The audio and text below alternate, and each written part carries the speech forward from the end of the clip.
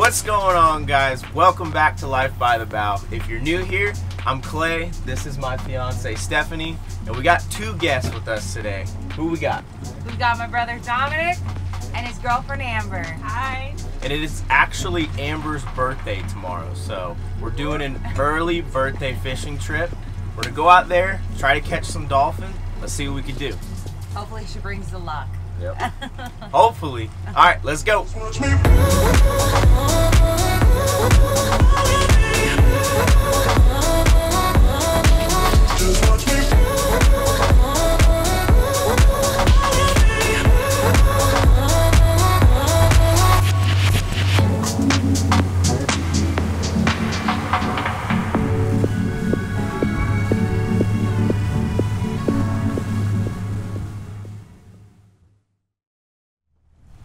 Having fun yet? Yeah, we're having so much fun. So we've been trying to drive around to catch some birds on some dolphin. We're trying to catch some birds on some dolphin. We're trying to come up on some birds on dolphin, but didn't happen. So now we're gonna slow things down with some trolling rods. That's right. So we've been running around all morning trying to find birds, debris, something to hold fish. And it just hasn't been that productive, so we've decided to slow down a little bit, get on the troll. We got 4 rods out right now, so hopefully there's some fish around and they're hungry, because we're getting antsy right now. We need a fish.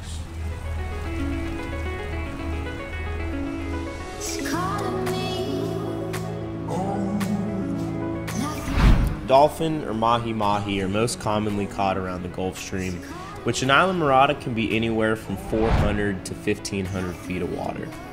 But we've always found 600 to 800 feet to be the most productive.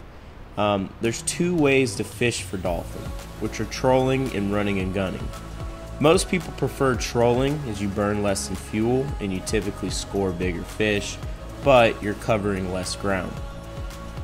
On the other hand, we prefer running and gunning, which consists of running at optimal cruising speed, zigzagging from 600 to 800 feet of water, looking for birds or debris. Once we've found an area that looks fishy, we'll cast artificial baits on spinning rods, and if the fish are picky, we'll switch to dead bait like squid or ballyhoo. The reason why we prefer running and gunning is because it's typically way more productive. Ultimately, between the 2 styles of fishing, you want to fish areas with debris or large, tightly packed patches of seaweed, which attract bait fish. In return, the bait fish attract Mahi Mahi or dolphin. Another thing to look for is birds, but only when they're behaving in a certain way. If you find a group of birds dive bombing the surface, it typically means there's dolphin underneath them, pushing up the bait which the birds are feeding on.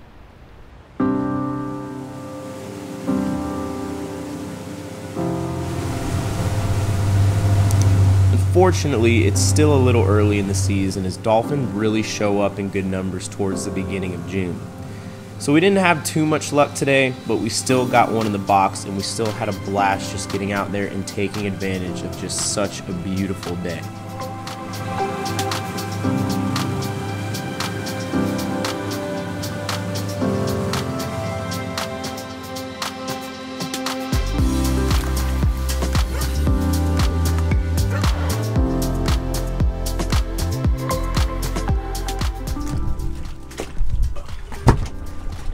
Ain't much, but it'll do.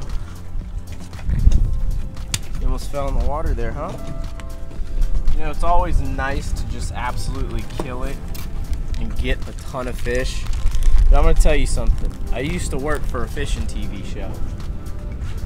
There's sometimes we would fish for 3 days straight and not catch the targeted species. So I mean, fishing's work, man. You know, there's days where it's really good, and then there's days where it's just not happening. And that was kind of today. I mean, we picked away, we put in a lot of time, we got into some small ones. Luckily, we got one big enough to keep for dinner. But, you know, at the end of the day, that's all you need sometimes, man. I mean, what's my favorite part about fishing is just being out there.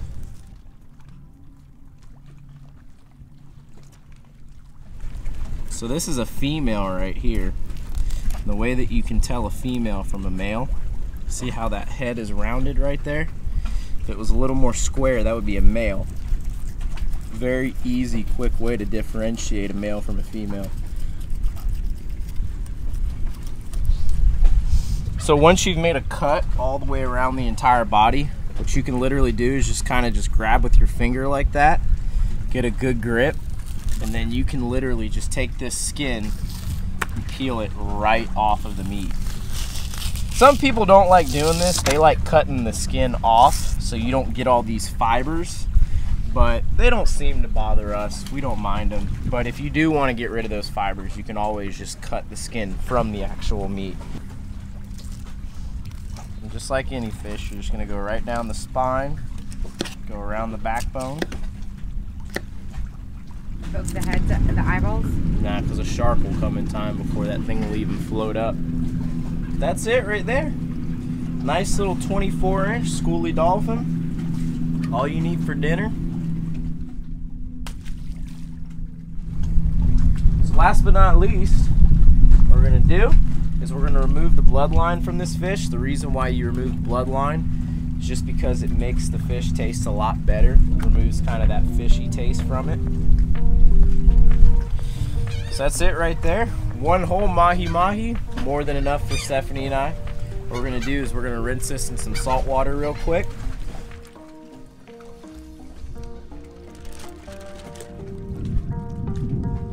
There you go. So this is what's so cool when we fillet fish off the dock. We always get sharks and tarpon that come up. So we have that bloodline from the mahi that we just filleted. We're gonna toss it in the water, see if we can catch a shark or a tarpon.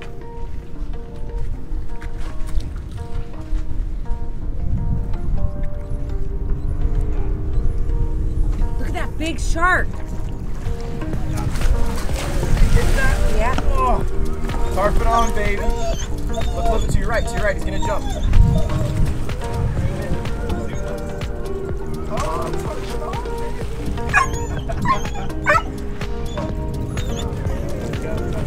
Oh, I just broke it there. How cool is that, man? That's all we needed right there. I just wanted to see him jump. All right, let's go to the sandbar for real this time.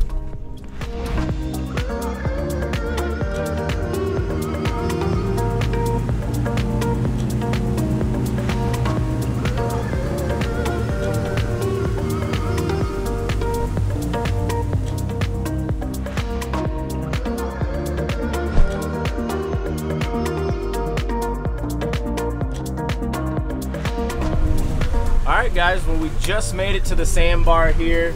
There's actually a lot of boats here, which I don't know if necessarily is such a good thing due to the given situation going on right now in the world, but we're definitely going to keep our distance from everybody else and stay within our own little group, obviously of 10 people or less.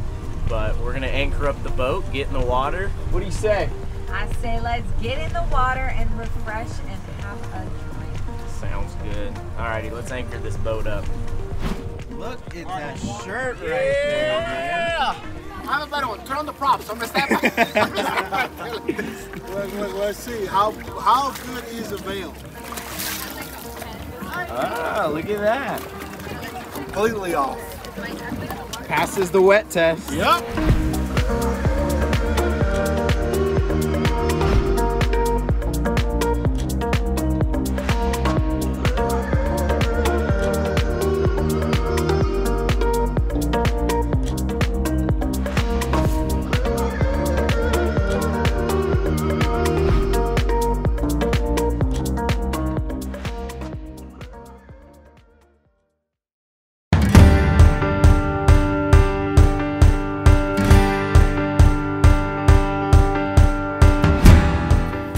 I see you working on something. Yep, I'm snapping the ends off the green beans because this is going to be our side. And tonight, I'm going to be making some lemon garlic mahi mahi.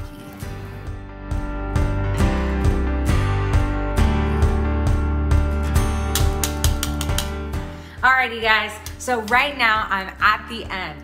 What I'm about to do is I'm about to cook that fish, put it in that pan, and I'm gonna saute it 3 minutes per side. Stick it back on that pan, put it in the oven, and let it sit there for 5 minutes. Cook this mixture up on the stove, then top that finished fish with that mixture. And what's in the mixture? Tell us what's in there. all right, we got some lemon, some peel shavings, I guess, the lemon peel shaving, or grated lemon shavings. Peel. Yeah, lemon shaving. Then we've got some garlic, parsley, butter, and green onions. There we go. That's the mixture. I'm actually gonna attach the link of the recipe so you guys can follow this recipe.